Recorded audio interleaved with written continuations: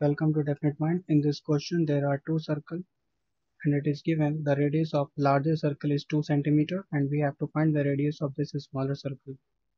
To find the radius of a smaller circle, first I will consider it is the center for larger circle and this is the center for smaller circle.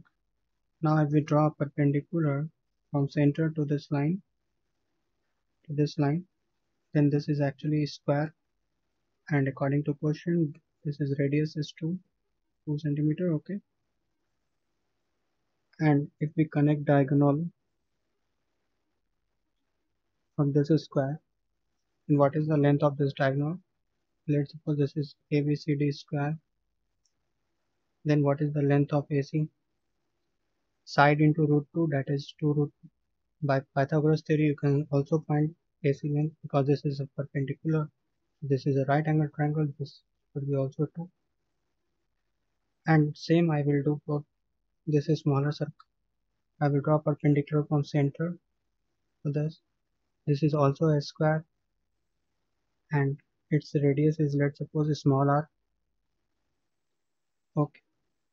And consider it this is this point center is K, then we can write also AC length equal to what?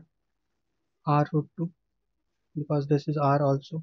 So under root R square plus R square 2 R square, so it gives R root 2. Now we have to find the radius, actually R small r, and we can write according to question AC equal to, AC is actually length diagonal for larger square, but it is equal to what? From this distance A to this, let's suppose this distance is P, this point A to P is actually 2 and P to K is small r and K to C is, we have just calculated R root 2 and AC already we have find 2 root 2 equal to 2 plus R root 2. Bring this to this side and then if you take common, then you can write root 2 minus 1 equal to root 2 plus 1. Now R equal to, we can write 2 root 2 minus 1 over root 2 plus 1. And if we rationalize this,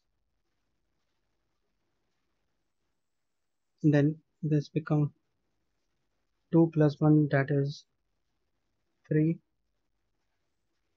plus 3 minus 2 root 2, and this becomes 1, that is 6 minus 12 root 2 centimeter is the right answer for this question. Thanks for watching and please like, share and subscribe this channel.